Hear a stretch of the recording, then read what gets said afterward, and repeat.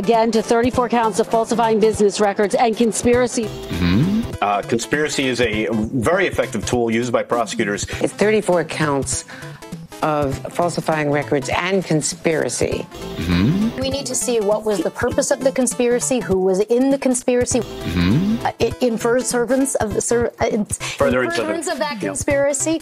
You don't actually have to complete the conspiracy. Now, the conspiracy count is important.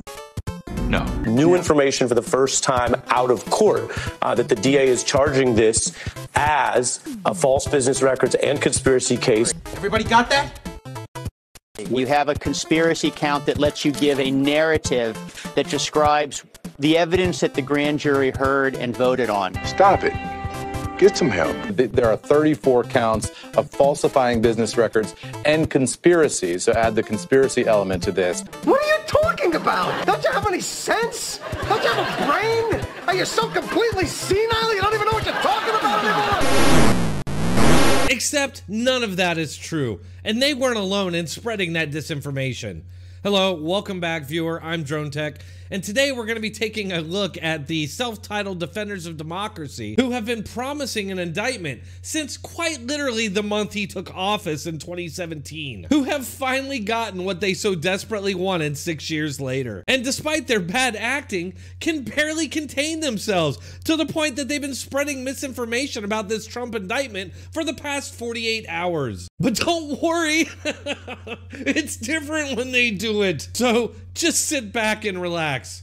Seriously, this one is gonna bring your piss to a boil. But first, with bank runs, the US dollar being threatened, and the Biden economy, it's time to start considering investing in gold and silver. The second and third largest bank runs in history happened last month. The government is taking steps to guarantee all deposits.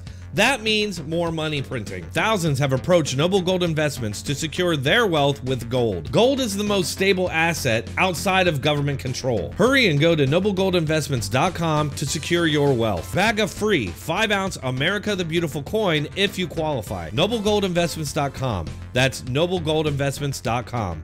You can find the link to that in the description or pinned comment. If you call, make sure to tell them Dronetek sent you. And remember, there's always risk in investment, and there are no guarantees of any kind.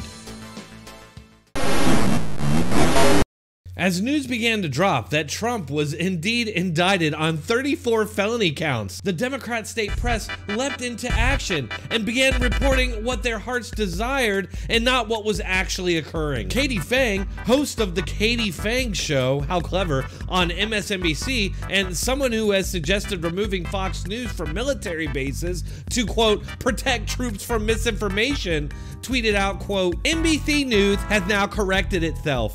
34 counts of falsifying business records and conspiracy. Mitchell Reports advises that other media outlets are reporting 34 felony counts. Kyle Griffin, a super serious executive producer at MSNBC, tweeted out, Donald Trump just pleaded not guilty to 34 counts of falsifying business records and conspiracy for his alleged role in hush money payments to 2 women at the end of his 2016 presidential campaign.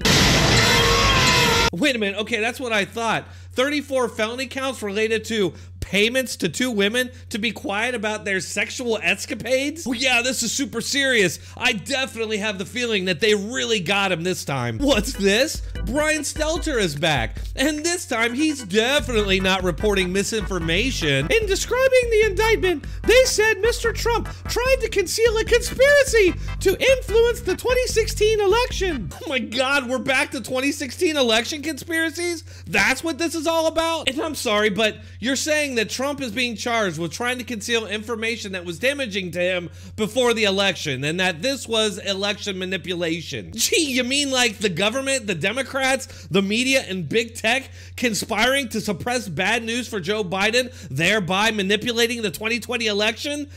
Anything like that? Oh, that was different. You know, it's funny because I actually read the statement of fact yesterday after it came out, and I didn't see anything in there about a conspiracy. So what is it these people are even talking about? And in fact, it has been reported like this widely throughout the Democrat state media. Over and over and over and over and over and over Where the hell did they get this information to the point they were confident enough to report it all throughout the Democrat state media? The answer is nothing. It's just something that they really wanted, and as soon as they heard it, they reported it. This is exactly why every single story that they get wrong cuts against the Republicans, because their confirmation bias gets in the way. Needless to say, they didn't take it well. Looks like there are no conspiracy charge, just someone from NBC mishearing prosecutor's description. Is there or is there not a count for conspiracy in the indictment? It's just falsifying business records 34 times. There's no conspiracy charge. God, I hate the goddamn television. The word conspiracy does not appear in this indictment. Right, exactly. Like, why didn't any of these so-called reporters think to read the indictment? Or just be lazy and do a quick word search, but they didn't even do that. So in the end, it turns out that these charges are nothing more than misdemeanor process crimes that are normally punished with $20 fine. Again, I'm not a lawyer, so I could be wrong, but this seems pretty desperate and petty. I'm not alone on this either. Even Van Jones, of all people, described these charges as pebbles. I worry. I mean, look, if this is the only pebble that gets thrown at Donald Trump, it's a very small pebble. All right, folks, if you enjoyed that, please hit the like button, share, and subscribe. Make sure to leave a comment to let us all know what you think, and I'll see you on the next one. Thanks.